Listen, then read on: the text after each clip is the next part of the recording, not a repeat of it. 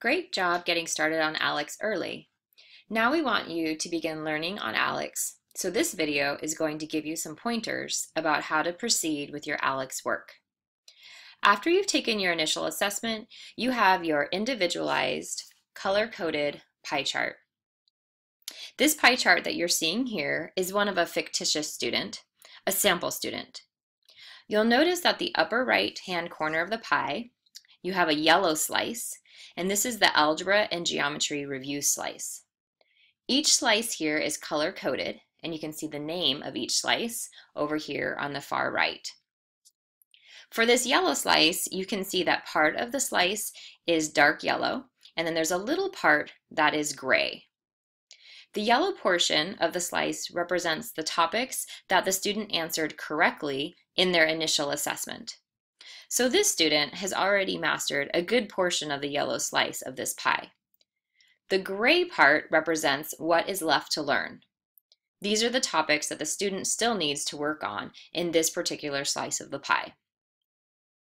To begin working on ALEKS, you simply click on Continue My Path.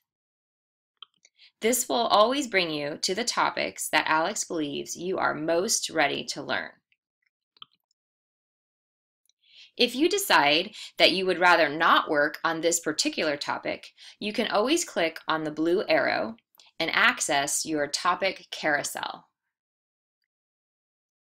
Your topic carousel lists all of the topics that are in the current ALEKS assignment. You can see 3 topics here at a time, and you can click on the right-hand arrow to see additional topics. Every topic lists the slice of the pie and the topic name. For example, right here you can see this is the slice of the pie, Graphs and Functions, and the topic name is Domain of a Square Root Function, Advanced. You can also see below if there are any additional resources for this particular topic. So this topic has a video as well as instructor resources. Once you click on the topic, then you can click Start or Continue to continue working on the topic.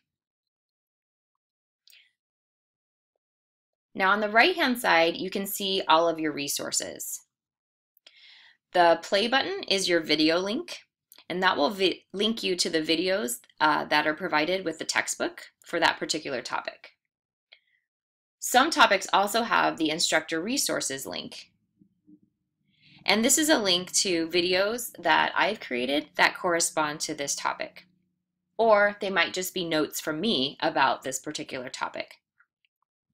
Both the instructor resources and the videos from the textbook will be working on examples, but not the exact same problem that you're faced with here in ALEKS.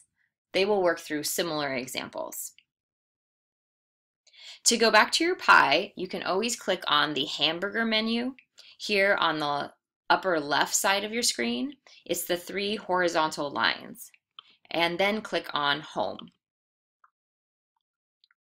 Remember, in the lower left-hand corner of your ALEKS home screen, you can always see the assignment that you're currently working on, how many topics are in that particular assignment, how many topics you have already mastered, and the due date.